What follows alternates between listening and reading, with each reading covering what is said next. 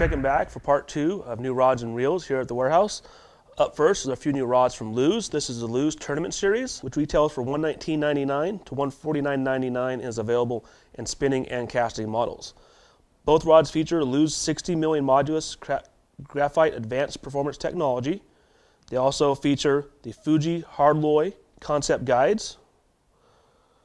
They have a stainless steel Texas rig style bait keeper, premium cork on the fore and rear grip, and feature Fuji ECS reel seats with the exposed grip for added sensitivity, and all come with Lews limited lifetime warranty. The next rod in the lineup is the Lews Tournament Series Speed Sticks, which retail for $169.99 to $179.99, also available in casting and spinning models. The Tournament Pro features Lews exclusive APT blank construction technology with 85 million modulus graphite and carbon fiber construction. Also utilizes Fuji K-Series guide alkanite inserts. This guy has the same stainless steel Texas rig hook keepers, has premium EVA foregrips, and Fuji's ACS graphite reel seat with nice contour grip and exposed reel seat, and the same EVA rear grip and split grip design. This rod also has the Lews limited lifetime warranty. Up next is the Team Series Speed Stick, which retails for $219.99 to $249.99. This rod also features Lews 85 million modulus graphite APT construction or advanced performance technology blank construction with a carbon fiber. Has a Fuji stainless steel K-Series concept guides.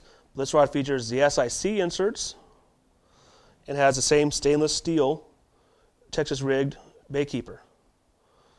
Has a premium cork and carbon fiber winding chuck, the same Fuji ACS graphite reel seats with that contour design and fill through technology, and then also the premium cork continues on to the rear grip and has a split grip design with a premium cork and graphite carbon fiber construction.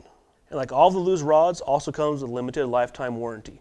Up next is Okuma Citrix rod.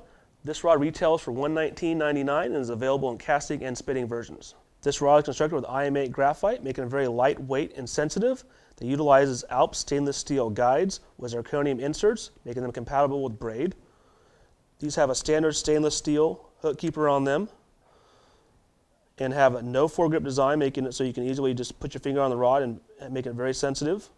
Has a custom anodized reel seat threads for good strength and balance when tightening down the reel. And also has a pack bay minimum reel seat for reduced weight.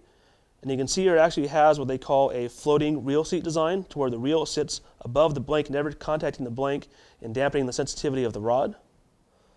Has lightweight EVA split grip design all the way throughout the rod, making it very lightweight and comfortable. And with all Okuma rods, the Citrix is also backed by Okuma's limited lifetime warranty as well. Up next is the Abu Garcia Verdict, which retails for $129.99 to $139.99. The Verdict features premium lightweight 36-ton graphite blank design, making it the highest grade graphite available in any Abu Garcia line. This rod also utilizes titanium alloy guides with SIC inserts. And you can see here it has that same Texas rigged hook keeper design. Has a one-piece double anodized aluminum screw down, making it very secure, and also looks pretty cool on the reel as well.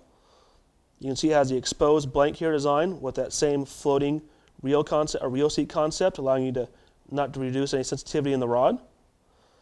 Has lightweight EVA high density grips, making it very comfortable and durable. But the most unique feature on this rod is actually in the handle. What's really cool about this handle is you actually can just turn this handle counterclockwise to loosen it, and then you can shorten it up, and you tighten it back up again. What this allows you to do is when you're doing finesse techniques or top waters or jerk baits, now it's nice and short and you can work the rod without it getting in your way. But if you want to do power techniques or you want to make longer casts, simply loosen it up again.